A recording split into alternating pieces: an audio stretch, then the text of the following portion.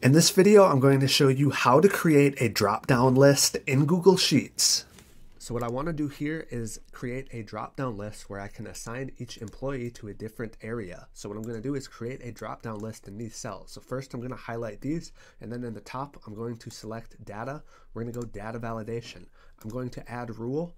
Now there's two ways that you can create a drop-down list, drop-down or drop-down from a range. So what you would want to do if you just want to put your values here is you can type the values that you want to have in your drop-down list. So something like kitchen, front desk, and maybe I'll do cleaning.